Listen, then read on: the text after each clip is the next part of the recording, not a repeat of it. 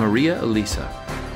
When Maria discovered one life at a time, she was living in the streets with her husband and 2 children, with no hope and no future.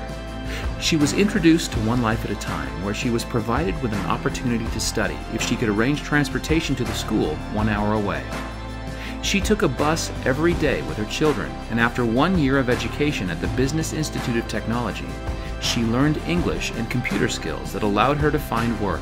Now she teaches English to children at a reputable school, where her work is highly respected by her peers and administrators. More importantly, Maria transformed her life into a model of self-reliance.